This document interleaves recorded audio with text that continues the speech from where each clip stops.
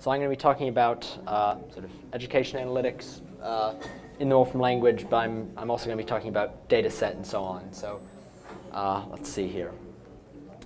So first, just sort of a quick introduction to those not really familiar with data set. So for those who don't know, data set is basically just a nice way of representing like nested structures of lists and associations primarily. So if I have, for example, given this structure of lists and associations here, I can say data set of that, and it will make me this nice data set. So what are the advantages of using a data set? So first of all, when you query a data set, you can do many of the sort of similar things you can do with part. So if I have this list L, right, and I can say something like part, say 2, comma, A, and that will get me the 8th index of the second, or the 8th key of the second indexed thing in L. So I can do the same thing with this data set. So if I have this data set D, I can say that of 2, comma, A, and that'll do the same thing. So so you can see you sort of have this same structure where you basically specify what you want from each level as you go down. But now the cool thing about data set is that it lets you also apply functions and so on. So it lets you apply functions at weird levels inside of these structures. So for example, if I said something like d of 2, right, that's just going to be this second row here. But I could say something like d of 2, comma, f. And you can see that applies f to that second row. I could also maybe say something like d of f, comma 2, which will apply f to, let me see, what is that doing? Or sorry, d of f, comma a, which will apply f to all of the 8th indices. So that's pretty useful. In this case, though, we could still do this fairly easily with a list. We could say something like L part, all, comma a, and then maybe just say f of that. But even still, this is slightly nicer, and we're going to get to cases where to use part would be just vastly less efficient in terms of both speed and the scale. Yes. Let me see. Is that better for a bit bigger? Is that good? Okay, that's good. Great. Okay, so let's see. So that's just sort of the or okay, actually one other quick thing about data set here. So if we look at the other thing is that let's say we want to apply multiple functions at a certain level. So for example, if I go back to that example, right, d of f, comma a, let's say I also want to apply g, some other function that does something else. Sort of you do the logical thing, which is that you can use a composition. So I can run something like this, which, okay, so for those who don't know, because this is a somewhat new infix, I think this is version 10, this is the infix for right composition. So basically, let's see, f right composed with g of x is the same as g of f of x. So what the point of this is, it's exactly the same as compose, except the order is flipped. And sort of the logic of this is just that it reads sort of like English text from left to right. So it's when you have big strings of these things, it can often be a bit more legible. But so the point is that you can put in a compose into this, and it works just like you'd expect it to. Except actually, as we'll see in a moment with dataset, it doesn't really treat this as a single composed function. You can actually deal with it. So for example, let's say I have a data set. So let's say we go back to that example where I said 2, comma a. I can actually write something like that. Okay, and what that's doing is it's getting 2a and then it's applying f. So basically it's getting the 8th index of the second element, and then it's applying f at sort of the first level. So now you'll notice, though, that this here is not really a function. I'm composing the number 2 with some function f or some symbol f. So that doesn't inherently really make much sense. So the point is that dataset treats these compositions less as actual functions, less as actual compositions, and more as sort of a series of things which it should apply in some way. So you can also think about it as, for example, you can say this 2, this index, is more of just a function that will, you could think of it more as representing a function that will get, say, the second index. But all right, so let's move on to some more sort of interesting cases. So I'm going to be, basically what I'm going to be doing here is I'm going to be playing around with this education data and trying to show some sort of, basically try and show some of the more interesting uses of data set with this as sort of the data on which to use it. So let me see. So if I run this here, this should get me my anonymized data. So let's try something very simple. So okay, one of the data sets I have a bunch of the data sets here. So I can look at, for example, this is the main one. I have one called classes. And so classes is just a data set with, it's basically just a list of associations. And each of these associations represents a single class. So these are, so I should give a bit of background first, not too much, but basically this this data comes from recordings of an online school. So these are for example, there's some things that you might not expect from a normal school. So for example, if I look at the 16th class, we can maybe get a better look. So for example, we have stuff like messages because there's actually a text chat, so people can write things during the class. So that you probably wouldn't have it in normal school, but it's useful for analysis and so on because it's all, of course, all the information is textual and so on. So, but I guess what I'm saying is that some aspects of this are sort of a bit more systematized or a bit different from a normal school, of course. But okay, so we can look at, for example, this is the 16th class. So if we want to say just look at all the messages in the 16th class, we could just say 16, comma, messages. And so we can see then this is the data set of all the messages in the 16th class. I'll probably get to why some of these times are negative in a minute if it's bugging anybody. But let's try doing something simple here. So we can try let's say we want to look at who's talking the most in this class. We want to see, so these are all fake names, by the way. These are all, the names are consistent, but they're not the actual names. They're random names. They could coincidentally be the actual name of the person, but they're probably not. So let's see. So we can take a look at sort of which people write more messages or more words or whatever. So let's start with just maybe who writes the most messages. That could be a question we could ask. So we could say something messages, comma, all, comma, name, right? So that should just get us all the names for all the messages. So there we go. So there's just a bunch of names there. And then of course we could also we could say there's a function counts. For those who don't know, I think it's a version 10 function. So but so basically what this would do is it'll tally up all of the uses of say Hannah and then William and so on. So we can see how many messages each of these people sent.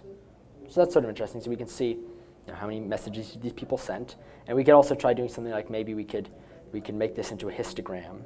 So you can see, I mean, when I apply this histogram here, the point is that, or actually I could apply it here as well. The point is that I'm basically applying this function at the second level of this structure. And so if I run that, you can see, okay, we didn't have that many messages, so this isn't terribly interesting. So now, but there is definitely an obvious trend, or I guess from your perspective it goes like this. So let's try, maybe we can try and get something with a bit high resolution here. So I have another data set called messages, which is all the messages. So you can see this says it has 43,000 rows. So we could try saying something like this of all, comma, name. And then we could say something like counts, and then make a histogram from that. Okay, and that's maybe a bit more interesting. But all right, let's maybe move on a bit here. So I guess the point is, though, is with something like this, you're applying the function histogram at the second level. So it's and it'll do that after it gets the messages. Now the other thing about data set, which can be sort of weird sometimes, although it's sort of necessary for something like data set, is that it doesn't always run things in exactly the order you think it will. And by that I don't mean that it's like non-deterministic, but it sort of has heuristics for figuring out, heuristics that you can understand, they're not terribly complicated, for figuring out what order to run things in. So for example, let's see, if I have a data set like this one here, let's say I want to get, well, let's do this. So let's say I want to select all of the rows where the A value in that row is odd. Okay, so I could say selective hash A, selective odd Q of hash A, right? Okay, and then there are all the rows where A is odd.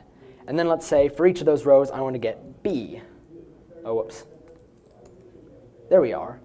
But now, there's something interesting about this, which is that if we look at if we just say D of all comma B, you can see there's no information about the A's. So how would we possibly select all the A's? So then you'd say, okay, well then it's running the select first, and then it's getting the B's, and that is what it's doing. But then if I did something like D of all comma B, but then maybe instead of all we wrote, let's see, what would be a function we could do here? We could say something like, I think odd Q. Well, right? So that was listable over the whole thing, although I think I did it slightly wrong. Element with head list. Okay. Well, so basically, the point is that this, you can see it ran after it got all the B's. So there's sort of the order in which it runs things depends on what the function is. And again, there are rules for this, and they're not terribly complicated. But and without it, you run into all sorts of horrible problems. Because, for example, with this odd Q here, for example, if I said counts, right? Counts is a bit less interesting because there's only one of each. But the point is, you can see the counts is run after it gets the B, or after it gets all the B's, as opposed to before, like when it ran the select. And again, to have it run them in the same order would mean that one of these situations wouldn't work, or you'd have to contort a bit to make it work. So it is useful that it runs in orders like this. But all right, so let's I guess continue on to some more complicated stuff. So these are sort of the very basics of data sets. So we can try maybe looking at something maybe a bit more interesting with this data. So let's look back at this classes here. So let's try this. Let's see if well, okay. So we can try seeing like maybe what is the distribution of the messages, say the messages per minute in these different classes. So what do most of these classes have similar messages per minute, or some much more talkative in that respect, or some much less talkative, and so on. So we can start just with this class here. So with 16, so we'd say 16 comma, and then we could say messages, and then if we just want to get the number of messages, we could just say /* or write compose length. Okay, and so then there's the number of messages in that class. But now I also want to have, so then I want to basically divide this by the duration of the class. So how might I do that? So one way I could do this is I could write something like this. So I could give it a function here. I could give it a pure function. And the pure function could just be something like hash messages, or length of length of hash messages, which is the same as what we just wrote down here, and maybe divided by hash full duration, which is the duration of the class, basically. And that'll get us a reasonable result. And I could say something like all there, and there they are for all the classes. And I could say something like histogram, and then there's the distribution of the messages per minute in all the classes. So that's one way of doing it. Now the other way of doing it, which might in this instance seem maybe not as beautiful, is like this. Although I promise you that in other cases it is significantly more beautiful, and I'll get to that. So we could also, if I have a data set like, let me go back to my very simple data set here. So if I have my data set D, and I say D of, say, 2, and then comma, and then I give it 2 functions in a list, it'll apply each of those functions to the whole thing and return it in a list. So you can see it's applying f to this thing, and then it's applying g to this thing. And the point is, this is consistent with the way that part works, and the way that you can ask for multiple parts, in that with part, or with a data set, you can ask for, say, 2, and then ask for both A. You can do something like this, B, right? So these two are consistent in the sense that if we think about indices and keys as basically being functions that get an index or get a key, then it makes sense that we can also give functions here, and that it will apply each of them to sort of the full data that we're looking at. So what we can do in this case is we don't just want the messages, the number of messages, we also want to know the duration. So I can say something like this. So we can ask for the messages, and then we can also ask for full duration. And so then that should return them both in a list. And so then we can do something, just because this whole list here, this is just sort of one sort of query in itself, a sort of a self-contained thing. So just like with these other functions and these other indices where we can compose stuff onto them, we can also compose something onto the end of this. So I could then compose something like, well, we could just say like hash part 1 divided by hash part 2. And there we go. And so then I could say all there, and then histogram there, and you can see these do the same thing. We could also, if we wanted to, maybe this is a bit cleaner. Instead of saying this is the same as saying apply of hash 1 divided by hash 2, which is, in fact, the same as just saying apply of divide. So we could also write it like that, and that works as well, just because all those functions are exactly equivalent, or basically exactly equivalent, as long as you put the right things in. So now, one of the cool things also about dataset is that a lot of these queries, you can sort of, as long as the structure that they're applying to is the same, you can move them around in interesting ways. So for example, right now I've been playing around with this dataset classes, right, which is just a list of all these classes. But I also have a dataset called courses.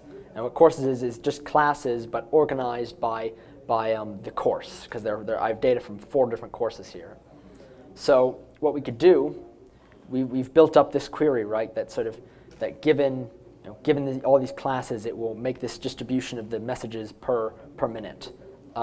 So all I really need to do is I can actually just say courses of, say, 1 comma this. And so this will apply that to just the first course. And then the neat thing is I can also say all comma that, and then they're the distributions for all of the courses.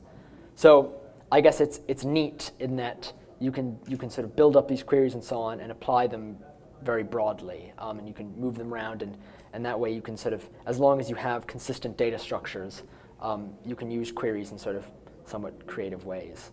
So let's see.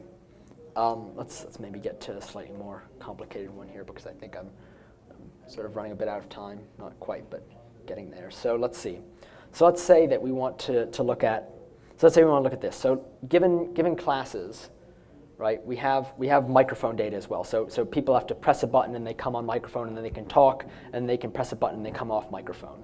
So if I say 16 comma microphone, we can see what that data looks like. Okay, so we can see that it has a name, and then it has the duration that they were on microphone, and so on. So let's do this. Let's see maybe what let's see maybe what how talkative people are on microphone versus how talkative a class is on microphone versus how talkative they are in text chat. So the basic question is, if in a class people are talking a lot on microphone, as in a large fraction of the time somebody's on microphone, does that also mean that people are talking a lot in text chat, or does it mean that people aren't talking that much in text chat because they're in fact talking on microphone, or what does that mean? So we can look at this. So for example, let's first just write something to get the duration of time that somebody talked on microphone in a class. So okay, right here we just have all the microphone or all the instances of somebody coming up on microphone in a class. So I can just take this, and then we can say all comma duration, right? So we're just going to get everything in this column here, and there we are. It's down here, and then I could maybe replace this with total. And then there we go. There's just the total duration of how long people are talking on microphone for that whole class. So 35.594 minutes. Now we also, similarly to before, we want to divide this by the full duration of the class. So I say similarly to before in that we were sort of getting this and then getting some property and then getting the duration and dividing them. So let's see. So now to do this though, what we basically want to do, let's take this second approach here, because this is where the second approach really becomes much cleaner. So what we want to do is we want to get both this property, and we also want to get the full duration, or actually in this case, we actually want to get this other property, which is the recording duration. And there's sort of a subtle difference, which I don't want to get into right here. But now there's sort of a problem here, because you can see that this, it might just try and apply microphone and total and duration separately, and there's nothing really grouping them together to say that these three are one kind of query and that this is another query. So what we can actually do is we can use a function called query, which will sort of group those all together. Now, the thing about query, this is also very consistent because query is basically, it's sort of like the data set function in the sense that if I have a list like this, and let's say let's say we took our data sets. Remember, this data set and L are both represent the same data. One is just a list of associations, and the other is a data set. So what we can do is let's do something with our data set that maybe we couldn't do with our list. Okay, actually, this example right here that we wrote earlier, this is something that we cannot do with just part with our list. It won't work. In fact, I can try it. L of 2 comma f comma g. It will give me an error. It says that the expression f and g, those are not indices or keys. There's nothing I can do with it. So let's see. So what we can do, basically query, if I take, whoops. Oh no! I appear to have broken it. Okay, let's see if I can, let's see if we can get everything back. Oh. Okay, we can continue with this though. Let's see.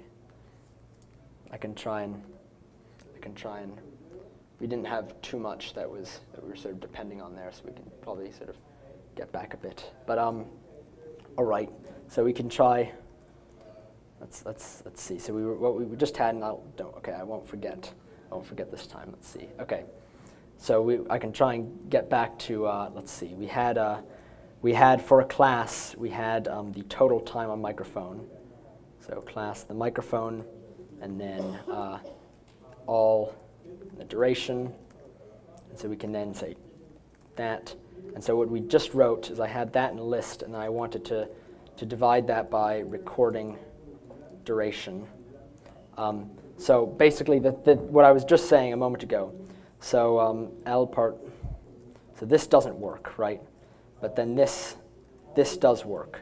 So how might we try and do this to a list? If it's not a data set, if it's just a list, how might we apply this? And the answer is use query. So if I say query of 2fg like that, this doesn't really do anything by itself, but it's sort of, query is only an operator form. So basically I can apply this to L, and it would do the same thing that it would do to L if it were a data set, or if we queried this in a data set. So really, in doing this, it's actually very consistent because it's applying this as a function, just like it might apply some other function. And you can see that query is just a function. It's not some magical wrapper thing. It's actually just a function that will query this thing in a similar way to data set. So if I run this, there we are. So then here's the total time on microphone and the recording duration. So then I can do what we did above where we said apply of divide, and we can see the ratio there. Okay, so this is the fraction of time that people are talking during the class. So if I say all there, we can see it. Hopefully, there we go. There's for all the classes. And so I can maybe say histogram instead of all to try and see the distribution of what fraction of the time. Okay, there we go. So that isn't terribly interesting because it seems that it's close to 1 in the sense that people are talking pretty much all the time. So now, I guess what we can say is, well, one guess I might have is that, in fact, it's basically teachers talking a good chunk of the time. So what we might want to do is we might want to try and remove all the teachers from this data because we don't care. If a teacher is rambling on for 30 minutes or something, we don't want to really include that in this here because at least in this particular visualization, we might only be worrying about how talkative students are because it's sort of a given that somebody will be talking on a microphone at least most of the time. So let me see. I think I sort of have to wrap up here, but we can very quickly look at, I guess, one of the sort of final features of data set, which is there's let's say I want to take say the 16th class, and let's say I want to, and then say let's just take the microphone. So I have this list here, teachers, and this is the list. These are the anonymized names of all the teachers. So you can see this teacher, Sophia, is presumably the one teaching this class, and you can see that she she appears a number of times and talks a fair amount. So we don't care about when Sophia talks. We don't want to count that. And you can see she also talks for a fair amount of time when she does. So we want to delete all of those. So I can say is right after this microphone, I can just say something like select of, and then let's see, we could just write something like free queue of teachers, comma, name. So basically what this is going to do is going to say, okay, for each of these things, select the ones where the name attribute is not inside of teachers, right? Or the name key. So there we go. So now we can see that got rid of all the teachers. So okay, great. But now we want to apply this to we want to apply this to more than just microphone. We want to apply this to a few different things. We want to apply this to, let me just get a single class here, to messages and camera and statuses and microphone and so on. But we don't want to apply it to things like full duration or course. So you could probably write some horrendous pure function that does this. But in fact, there's a nicer way with dataset. And that is you can actually have a list like this, just a list of rules where you say messages, arrow, and then you can give it a function. And it will apply this function only to messages, and it will leave everything else alone. So this is kind of neat. And so now I can sort of selectively. Now I think what's going wrong here is I'm pressing some keystroke, which is breaking it. I don't think it's actually something I'm running, but I guess this is sort of fate because it's about to be 3. So